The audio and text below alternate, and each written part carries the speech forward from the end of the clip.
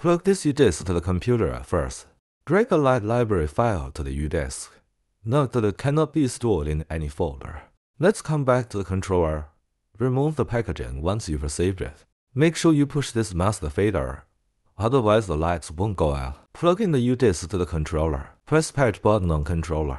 Press B to select patch fixture. This is the light library we need to patch. Press it to select this light library. Here is fixture key.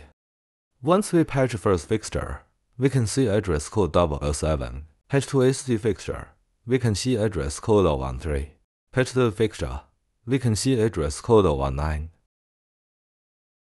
We've just patched 3 fixtures.